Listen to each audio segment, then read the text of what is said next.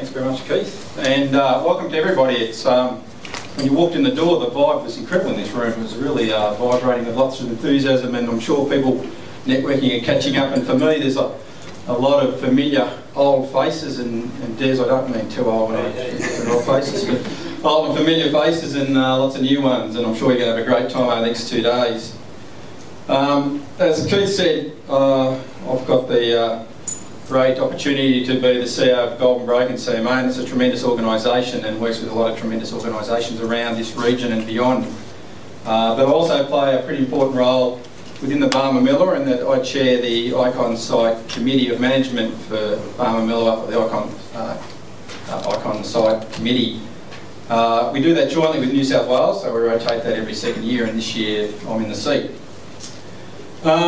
So what I want to do, I guess, is just give a bit of introduction to some of the values and key challenges for Barmah-Millewa, and then hand over to some more intelligent people that will give you a lot more insight into the work they're doing and the opportunities it provides. So I guess for us, Barmah-Millewa and the state and the nation, it's a critical asset. It has tremendous Aboriginal significance, and I acknowledge my colleagues there, and certainly I jumped in too quick. I should acknowledge the traditional owners on the land upon which we meet today, and pay my respect to their elders, both past and present. And Barmah-Millewa itself has tremendous Aboriginal significance for over the last 20,000 years since its formation, and probably at least 20,000 years before that when it was in a different form. Barmah-Millewa is the largest river red gum forest in Australia. And then we keep expanding that, so it's the largest in the Southern Hemisphere. Theoretically, then it's the largest in the Southern Hemisphere, it's the largest in the world, and it's the largest in the universe, so it's pretty important. It's a Ramsar site, so it contains a lot of very significant water birds and a lot of obviously migratory birds because of the freshwater wetland types it contains. The majority of it is now a national park, shared between Victoria and New South Wales.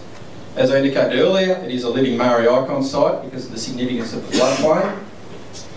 It has a strong history locally around grazing and timber extraction, so irrespective of your views around that land use, the locals really respect it and acknowledge it for that previous use or that use.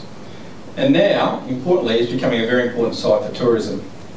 So it's got some enormous assets, enormous value, but it's also got enormous challenges. So one of them is it has a state border right down the middle of it. Shouldn't be a challenge, but often is. It's got multiple agencies and a whole range of stakeholders interested in the site, and they often have very differing views around its use and its value. It's had a very fluid funding background, albeit it should acknowledge that the Murray-Darling Basin Authority and its predecessors have put a lot of investment in monitoring and research for a long period of time through the Natural Resource Management Program in the early 90s, the Barmah-Millewa Forum in the mid-90s to mid-2000s, and in recent times the Living Maori program, and Julia Reid is here from DSC has been a very major player in that as well. And then obviously other challenges about managing the water that travels past it and through it.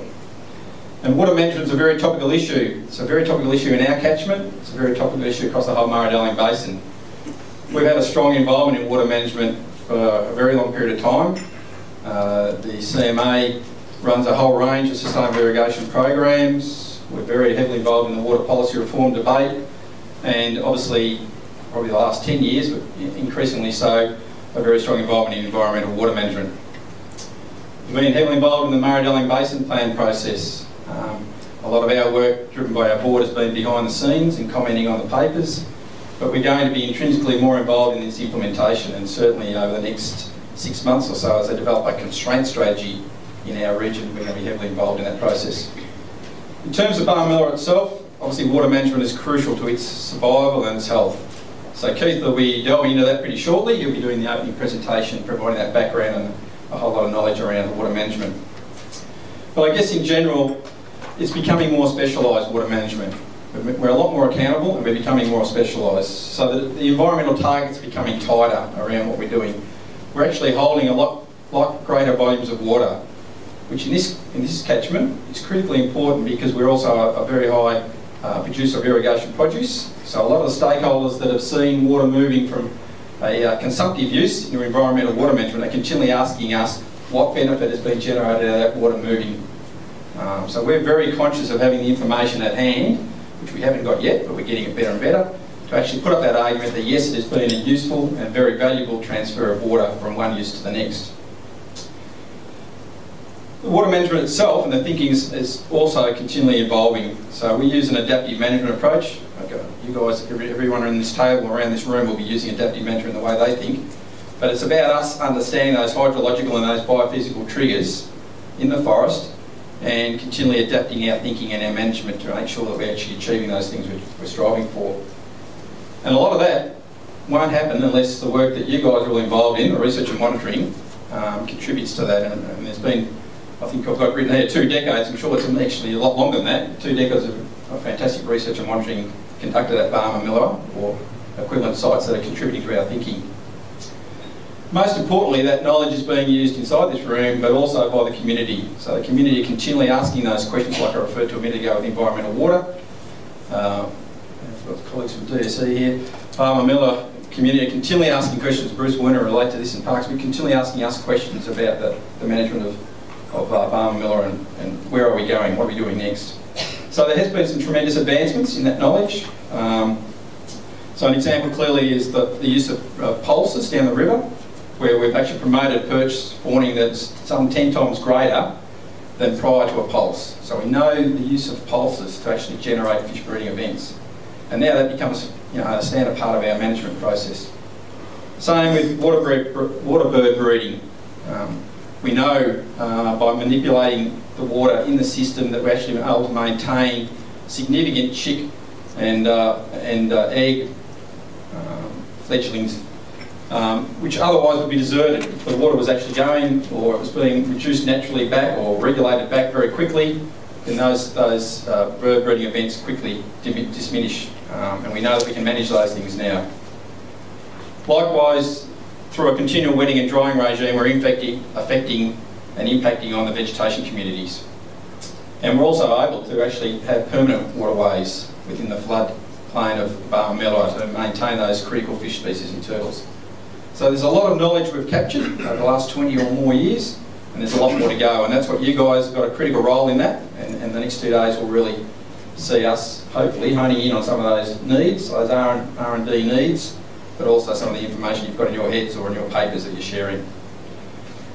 Unfortunately, we find ourselves in pretty tight budgetary time, so I was just talking to some ex-colleagues earlier when I came in about their organisations. I don't think there's an organisation in the public sector in Australia that isn't going through tight times. But that also emphasises why we need to continue to share this information, because we're not going to have the funding, at least in the short term, going into new R&D to the degree it was in the past. So the communication happening between you guys is critical, and between you guys and the external environment. And it really is important. We've got a whole lot of great researchers here today, and tomorrow, talking to you guys as researchers, but also a lot of natural resource practitioners in the room that actually will take that information and make some decisions with it, make some actions. So I really encourage you to continue to share that information, enjoy the experience that we've got here. Before I wind up, I want to make some special contributions, or acknowledge some special contributions. So the conference organisers, Keith and Joe, thank you very much for your efforts. I know this will really go terrific the next few days. To all the researchers and the presenters in this room, look forward to hearing some feedback. Funding support's really critical, so I made a comment about the Murray-Darling Basin Authority, but again acknowledge their ongoing support. The state agencies, my own agency, but certainly Parks Victoria. Other agencies that have provided a heap of support for us over a number of years is the Victorian Department of Environment and Primary Industries, previously known as DSC, previously known as DNRE, previously known as DCFNL. Keith, what else have we got? New South Wales Department of Industry and Investment, Goulburn Water, and the Federal Department of Environment, Water, Heritage and the Arts have all been major contributors to the work of Barmah. Also make acknowledgement of the collective work as part of the Barmah-Millewa Forum. That was a really important process that we went through with the community and agencies back in the 90s and early 2000s, and we built upon that.